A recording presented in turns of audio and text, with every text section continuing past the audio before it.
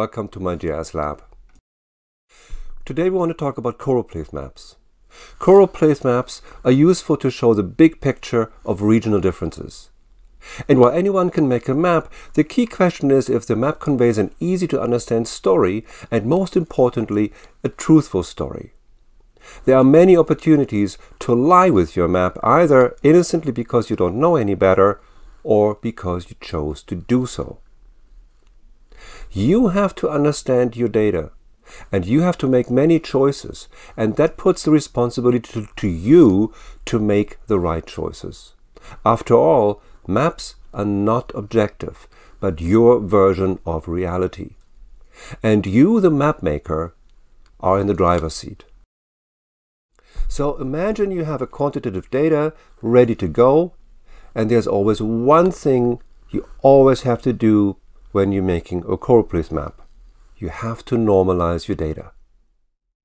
We have here left-bit census tracts, and I have displayed the total population for each polygon, a field called cTotal, and using the quantile method for my symbology. We will discuss this method in detail later. But does this map make any sense? The story of the map is, where do people live in Lethbridge? And the largest numbers are associated with the darkest colors. So the story that is conveyed here is that the inner urban areas are relatively empty, while some outer areas have the largest populations. That, of course, is nonsense. So what is wrong? Remember that a choropleth map always shows values relative to the polygon size. So, for instance, here we are comparing values of one polygon that has a size of about 1/10 of a square kilometer, shape area is in square kilometers, and a polygon with the same class has about 7 square kilometers. So this polygon here is 70 times larger than this one here. And we're using real data, we're using population data to symbolize them. That is wrong. So what do we have to do? We have to normalize the data. And we can do that in two different ways. We can normalize the data by dividing the population values by the area of the shape. If I go to my attribute table, I already have added a new field called population per square kilometer. I have my field here, cTotal, which is my population totals. And I have another field called shape area, which is my area in square kilometers. I right-click, calculate field. Please don't be intimidated by a number of things that don't make much sense to you. Code block or the helpers here. These are things that we discuss mainly in the 4th year class. The simple equation we want to do here is population per square kilometer is my cTotal divided by my shape area and run. And now I can use this new field, and we see instantly the difference in the map. Now this map makes sense. Highest population areas in the south, north and west of Lethbridge, and the surrounding more rural areas have lower population densities. We can also achieve the normalization in an easier way. And in order to do that, I want to copy this file first so we can make an easier comparison, and paste it into the same map. So now we have two identical maps. Let me turn off this one here to preserve it. Now the bottom one here, instead of showing pop per square kilometer, I want to actually show my total population, but now I'm going to normalize it by using again the shape area field. And now if I compare these two maps, you see I turn one on, I turn the other one off. They are identical. So both ways result in the same normalization, which you have to carry out. So either use the normalization field right in the symbology, or to make it permanent, add a new field and do the calculations directly in your attribute table.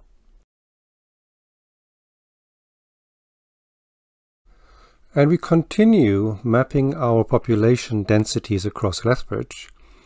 I have copied the file 5 more times, so I have 6 different versions of the same file in here, and I'm just going to display it in 6 different ways.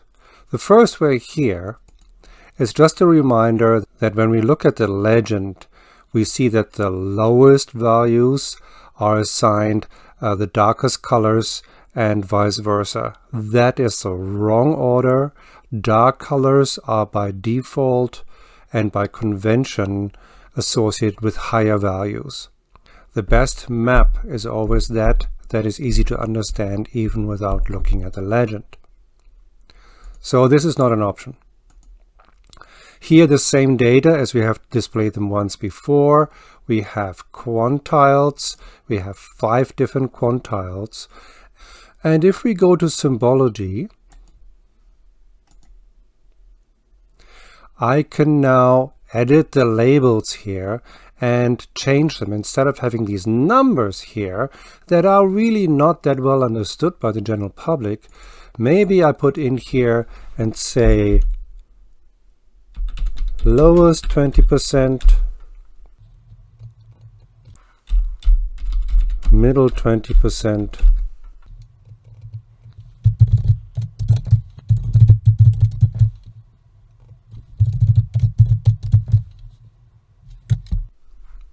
and now this legend makes way more sense. We can see that each category, each color has 20% of the population, and we can see where that particular 20% is.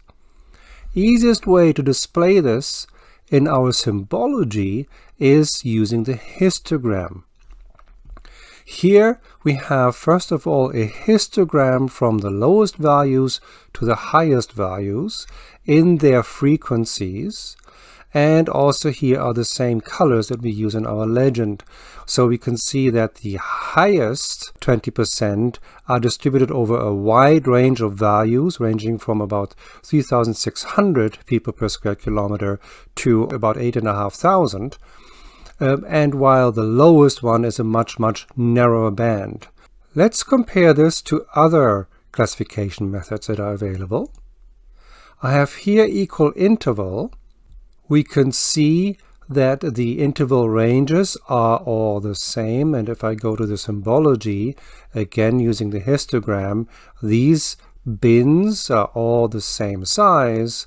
We have much more number of polygons represented in light yellow than we have in the dark brown. Equal interval is the easiest to understand by the general public. The only one thing that doesn't make sense here is we have very odd class intervals that we would like to probably edit a little bit. We could maybe do some rounding here. Let's look at natural breaks. And the histogram reveals that using the natural breaks mathematical algorithm, which automatically breaks down all your data into naturally occurring groups, that the group size is different and the group range is different. So we have various number of polygons per group, and we have various group sizes. So that makes it complicated for a person to understand and really read the data. What this type of map is good at is to reveal differences within the neighborhoods. Moving on, here is a manual classification. I used the classification from quintiles and rounded them off a little bit. This in principle is not much different from the quantiles. But now the values are nicely understood, and the map is not quite different from the quantiles. The standard deviation tells us the mean value. So here is the average of all our population densities.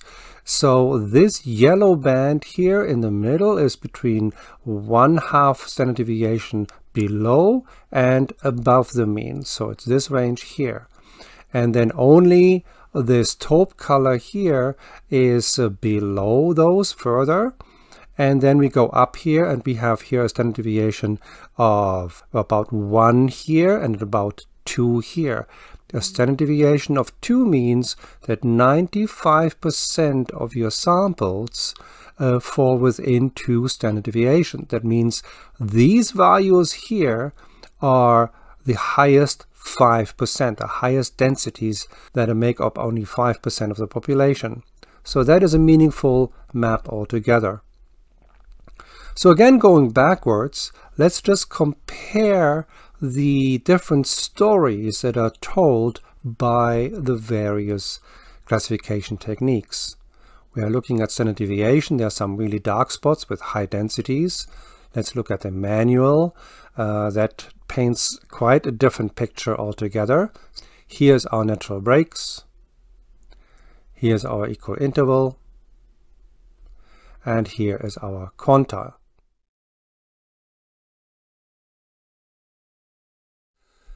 Now that we understand the differences between the various classification methods, we need to choose one.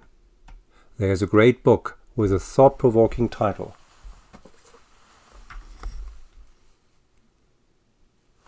And if I go to chapter number 10, the title is Making Nonsense of the Census. Well, let's see what this nonsense is all about. The challenge now is to choose the best classification method. The quantile classification results in relative differences, are easy to understand, and tell a truthful story. The equal interval classification has very few polygons with high values, but many with low values. Some details seem to be lost because the equal interval classification should be used for a dataset that is normally distributed. And we can quickly test this graphically. We right-click, create chart, click on histogram. I choose, of course, my population density. I add the normal distribution to the chart. I add the median and also my standard deviation.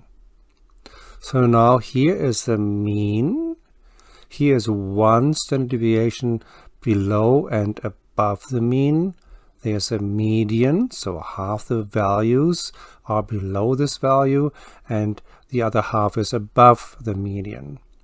And we can clearly see whilst the right side of the data set roughly matches a standard distribution, the left side doesn't match it at all.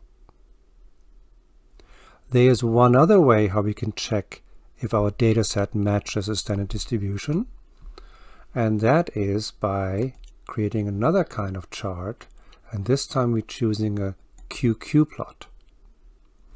A QQ plot is special in that it shows our standard deviation as a straight line, and the x-axis here is actually in standard deviations, and here are our actual values. If our data set follows a standard distribution, then the points of the data set would follow this straight line. It's quite obvious that both high values and low values do not follow this line, and therefore this data set is not normally distributed. Natural breaks do not provide a meaningful and easy to understand story, so I would not choose this. The manual distribution was originally based on the quantile distribution, and we see that the class sizes are roughly the same. The manual ones have simply been rounded off to some easier to read and understand values. So similar stories between the two. So my final choice would be the quantile map because it tells a truthful and repeatable story. And if we label the map with percentages, then it is easy to understand to most people.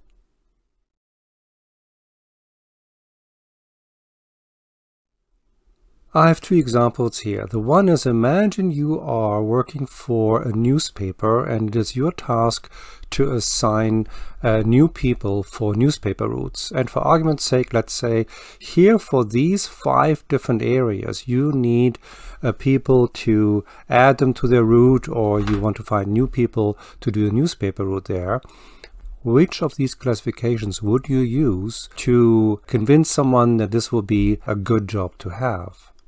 Would you use this one, or equal interval, or natural breaks, or the manual? I'm not going to the standard deviation right now. So which of these ones tell the story of having an easiest paper route? On the other hand, imagine you're working for a real estate company and you have a house on markets in these 5 different areas, and you want to convince your potential buyers that these neighborhoods are particularly good neighborhoods. Would you use, in terms of population density, the quantile map, the equal interval map, the natural breaks map, or the manual classification? Good questions to have, and they are not always easy to answer. We will discuss the answers soon. That's all for now. See you next time.